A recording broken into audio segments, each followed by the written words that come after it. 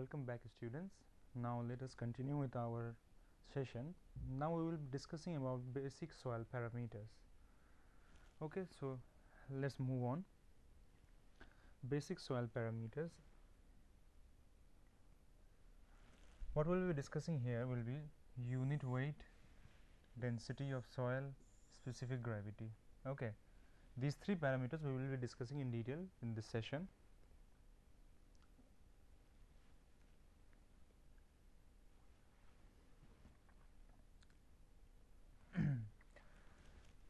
Density of soil. What is density in general? Density is mass per unit volume. Okay, we already know in the soil also we will be defining the density as the same. It will be mass per unit volume only, mass of the soil per unit volume. But it's not that we have only one kind of density in our soil solids or in our geotechnical engineering.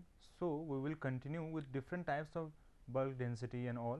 Let us see them one by one. Bulk density. What is bulk density? It is also known as moist density. In this there will be, it is represented by rho b or rho t. Okay, it is the total mass and total volume, ratio of total mass and total volume. Okay, so this will be bulk total. Then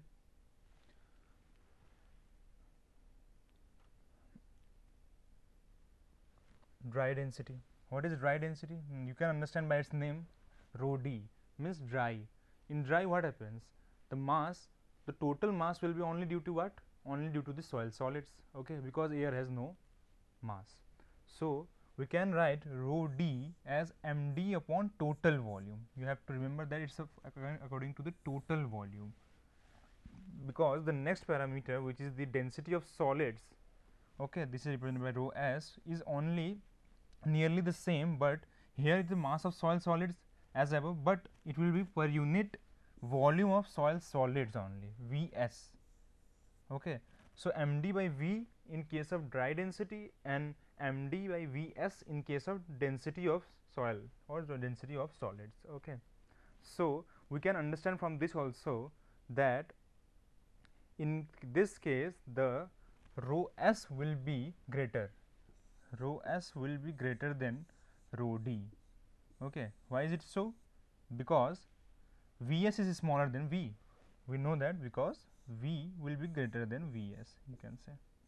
Okay, so this is a relation. Let's move forward. Saturated density. What is saturated density? Saturated density